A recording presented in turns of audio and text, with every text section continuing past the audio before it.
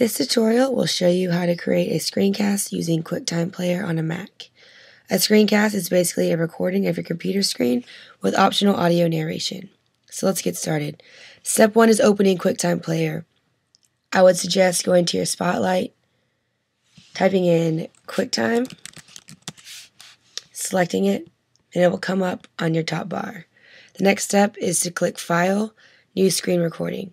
Now mine's grayed out because I'm using it right now, but yours should not be.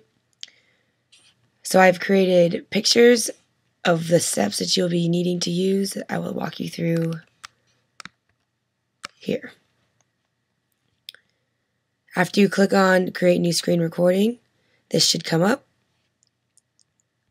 Next step is to click this drop down, select built-in microphone, internal microphone, which is the one that's inside your computer.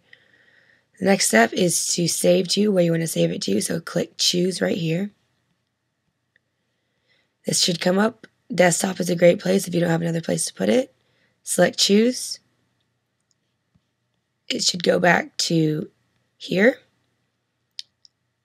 Click this red button here to record. This will come up after that. Select Start Recording, and you'll be off recording. This is what it'll look like.